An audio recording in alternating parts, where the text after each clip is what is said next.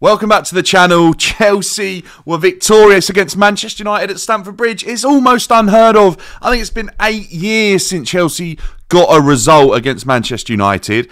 Cole Palmer was turning up again. He is the sole reason that we were able to beat Manchester United. The Manchester United fan, as a kid, came back again against another Manchester side to prove why that City should have been begging him to stay there. He's now Chelsea's boy, Chelsea's man. I think Peter Drury described him as, what do we have on our hands? We have one of the best players in European football. That is for sure. He's an exceptional talent, over 30 goals and assists now.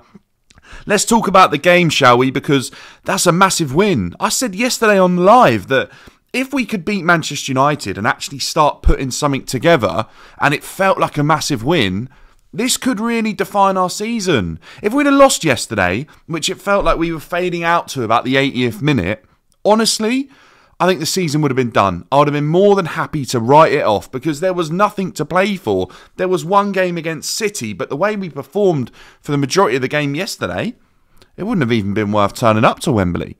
Let's start off the first 20 minutes. 3.5 minutes in, Conor Gallagher, the man who had to right his wrongs after his performance against Burnley, arrives late into the box, which we're starting to see in his game so much more now. He scores with a fantastic finish. A great goal. Look, people are talking about Onana should do better, but Conor hits that so confidently, so swiftly, that Onana can't get down in time. It's a great finish. Really, really impressed with how Conor fought back to show that, yeah, he knew he weren't good enough against Burnley and he can do better. And I think he tried to almost be a little bit too creative at times. We saw some of the passes being a bit wayward, but an improvement, okay? Then there's the penalty shout from Cucurella. Definite pen. I don't know what people are talking about. Goldbridge hasn't stopped moaning about the refs. What a joke. He's embarrassed himself last night, that bloke, because there's no problem with the penalty decision, either the Cucurella one or the one later on against Madueke. They're both penalties, and he'd be screaming for him if he was a United fan. You got Bruno screaming for handballs when it's hitting faces. Geezer's a clown. Man United, they should be embarrassed for how they started that game of football. Really, really poorly. And the problem I have is Caicedo, let's talk about Cole Palmer's penalty, tucked it away unbelievably well. We're 2-0 up, we're 20 minutes in, we're cruising against Manchester United, the team we haven't beaten in ages. The football we are playing, some of the best football we've played under Pochettino. The energy, the directness, the fact that every time we went forward we looked like we were scoring. It was great. Then, Caicedo. He weren't having the best of games. He makes a fatal error. Any chance that Manchester United got to slip or find a way back into that game was going to be a disaster, because we know what happens. Chelsea's heads drop, we fall off, we let them back in, and it was almost inevitable that the pendulum was swinging the other way, and before you know it, they're at 2-2. The first goal is obviously shocking from Caicedo. It was so poor. It's probably one of his worst games in a Chelsea shirt. Then the goal that they score from a Chelsea corner is the three players we left back. I think it was Cucurella, Gusto, and Caicedo, I think. Tell me if I'm wrong on that, but I think that's the three players we left back. They're all over the place. Cucurella was out at right back, Gusto was in the middle, and Caicedo was at left. Why on earth is Cucurella not on the left, Gusto on the right, and just put Caicedo in the middle? It just absolutely baffled me. It's so unorganised. And I have to blame the management because they're telling the players to do that. Then obviously Manchester United, Bruno attacks it. I think he gets the ball on the edge of his box, knocks it away with a header, starts with a counter-attack. It's pretty much all one touch, and he's there at the back post to finish it with a header as well. It's a really good goal, really, really good counter-attacking goal for Manchester United. They cut through a very disorganised, poorly planned out Chelsea defence from that corner. Also conceding from your own corner is awful. That's really, really poor. Really poor. That's on the players as well. You just don't let that happen. You bring someone down, you foul a man. You just do not let that happen. Really, really bad. Then we went into half-time and we all knew what would happen. We all knew what would happen, and Chelsea came out flat-footed, as per usual.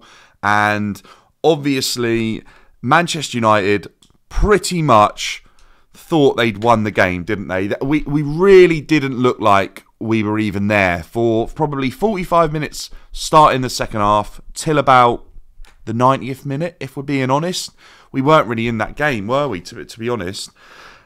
That was disappointing for me because we've seen it so much with Pochettino that he's not able to get his team doing the right things after half-time.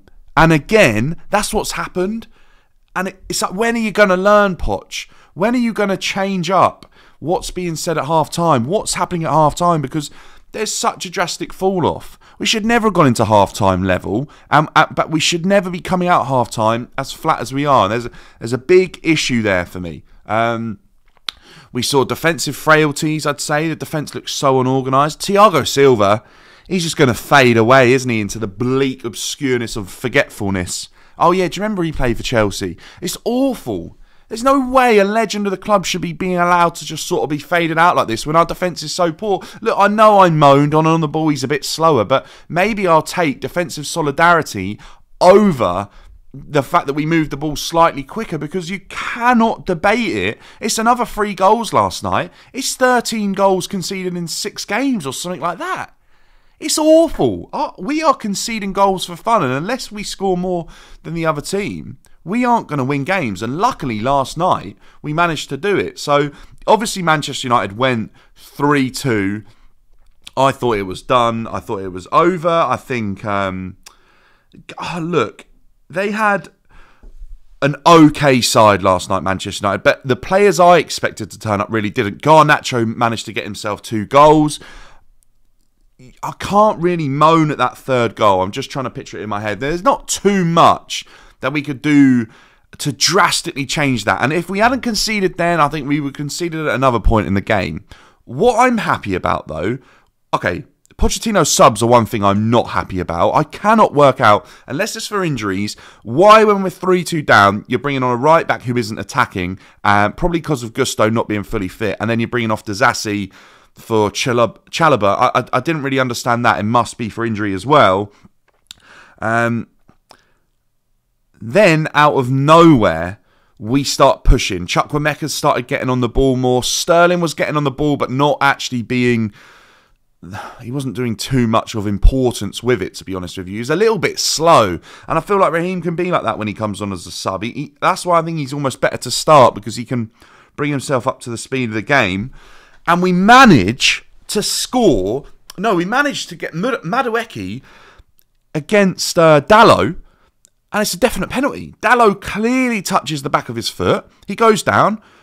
Cole Palmer, when I'm doubting him the most, I'm saying this is huge. If he scores this, he is so far ahead of where I believed he was in his mind.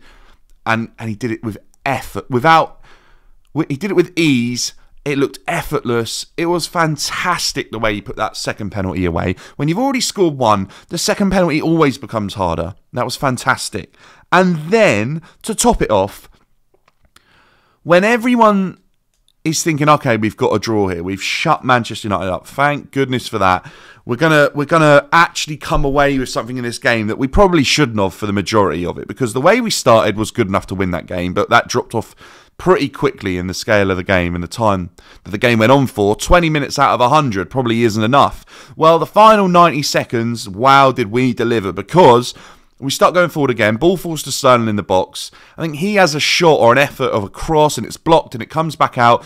So maybe to Cucurella. Cucurella then plays it to Chuck or Carney. He has a shot, goes out for a corner. Everyone's asleep but for Enzo Fernandez. Enzo Fernandez. Manchester United players are pointing over at Cole Palmer, pointing at Enzo Fernandez, saying they're going to take a quick corner, but no one is happy to run out there.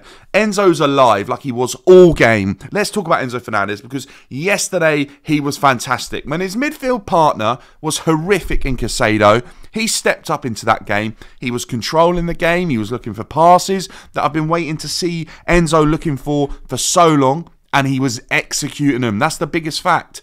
He was executing his passes that were complicated last night. He was choosing the right option. He was playing it to the player at the perfect time. I was so impressed yesterday. So impressed with Enzo Fernandez. And actually, away from what he was doing on the pitch with the ball, what he was doing without the ball, getting in Mason Mount's face. telling him what he thinks. You know what that tells me? That tells me that Mason Mount wasn't forced out. When the players are that unhappy with him, it means he turned his back on them last season. That's what that means. They spent 6 months together. Enzo knows. Enzo knows. It says a lot. It says an awful lot about Mason Mount for me, what I saw the players react to. Even Alfie Gilchrist has thrown shade at him. Let's call it that. And that would have been a player that Alfie was looking up to. Reece James was very, very secretively clapping. You can see it when Mount's coming on. And I'm not sure what that says. They're probably friends, and that's probably why he's doing it. But maybe he should have kept his hands a little bit lower.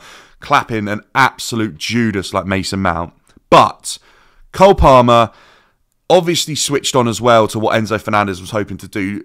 Comes short for the corner and absolutely rifles the ball in. He's got so much time that it hits McTominay and obviously beats the Onana who's diving the wrong way. Fantastic. Like, Stamford Bridge erupted. You can just see this passion on Pochettino's face that I haven't seen yet as Chelsea's manager. It looked real. It looked like he was happy that we'd won. It looked like, for a second, he was Chelsea. And I'm not even lying. That's kind of what it looked like. There's no, you know what it is? There's no fluffing it up like he's saying he doesn't want to kiss the badge. And he doesn't. Chelsea, when we see a manager, we know if it's real or not.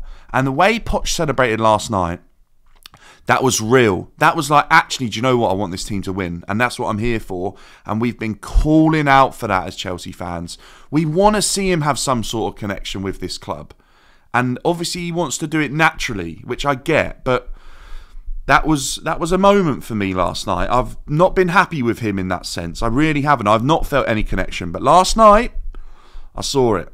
Look, he wasn't great in what he asked his team to do. And there's issues with the tactics again. And we probably should have lost that game against Manchester United. And the way we lost it was really, really sad. Like, the way we were falling away from that game was bad. I know we didn't lose it in the end, but we got to 90 minutes and we were 3-2 down. And it felt like there wasn't anything to be getting from that. But out of nowhere, the players fought. And we've said this before. He's still got that dressing room. He's not lost the dressing room. I just think that some things haven't been good enough. But they're not playing for him. You know, we've seen it before, like Potter. I think Potter lost that dressing room. It's not happening now. They're not down in tools, which actually you could argue was sort of a toxic trait that we had under Abramovich's era. And if that's gone, that wouldn't be the worst thing for me. But actually, the only issue I have is we're just as likely to go and lose against Sheffield United after a fantastic result like that against Man U. It doesn't matter how you get it. We got to win. And we did score 4 goals, which is huge. And we probably could have had more. Manchester United probably could have had more too. But Cole Palmer created 8 chances on his own. It worries me a bit because it almost seemed like at points yesterday it was Cole Palmer pulling us out again. But Enzo really impressed me. Jackson, I felt, had a really good game. Unlucky not to score. A couple of good efforts. Onana pulled out a couple of good stops. I was happy. Most underwhelming player for me going forward attacking-wise was Mudryk. I feel like he didn't do enough yesterday. But actually, what a game. Like, to go and beat Manchester United 4-3, that gap is closed to 5 points with a game in hand. That's massive. Europe is back in our sights. After what felt... Imagine if we'd gone and beat Burnley, which we should have done. Oh, we'd be so much closer. We'd be 3 points away. It's crazy. That's how big that Burnley draw is. It's so important that you win those sort of games. And Sheffield United is that again. Let's see what happens. I'm super excited for that game now. When I actually felt like there was nothing to fight for. I feel like this season, if we can turn up and treat every game as a final, we could get Europe, which would be unbelievable. Let me know your thoughts in the comments down below. I appreciate all of you tuning in. I'll be doing a few more lives because we've got a good response to that pre-match build-up. So maybe we'll do one for Sheffield United. Drop a like if you're enjoying the content. Let me know your thoughts in the comments. I want to chat to more of you guys. I know there are more of you watching that want to have your say. So let me know. And potentially we can do some call-ins and stuff like that for people who want to chat about the game and post-game stuff on the lives. That would be interesting. So let me know your thoughts. And subscribe if you're new because we're on the road to 2,500 subscribers, which we will get to eventually. Let's try and get 20 likes on this video. That'd be amazing. I'll catch you in the next one.